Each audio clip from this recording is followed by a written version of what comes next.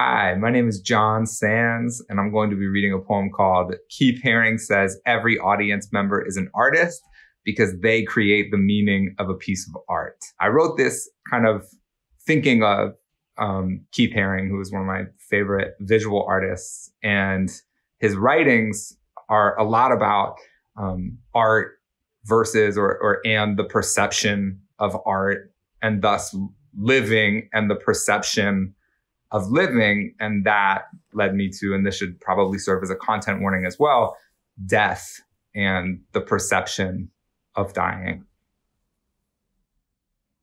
Keith Haring says every audience member is an artist because they create the meaning of a piece of art. Or he said it in the past tense because he was alive when he said it. And now he is a thing we have all agreed is called dead.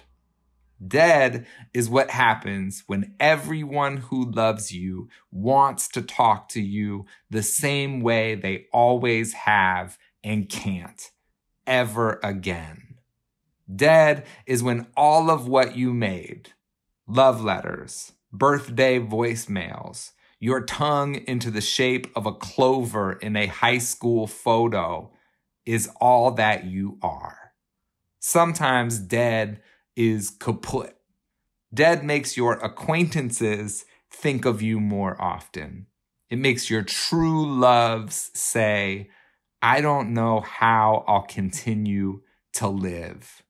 Talking to the dead is a staticky connection, to say the very least. And saying the very least is what the dead do best. Because when you're dead, people say what you would have said. Your memory becomes a commodity. Your death, a commercial, which ends with a candle.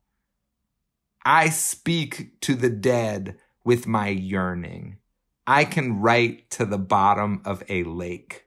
And you, like me, might think it's nonsense. But you, like me, also suck sometimes. You, like me, can be so cynical, you'll look at death and say, prove it. You, like me, may have nothing left to learn from all that you can't see. It's unbearable to know so much, you stupid idiot. And there are things you don't know that only you can know.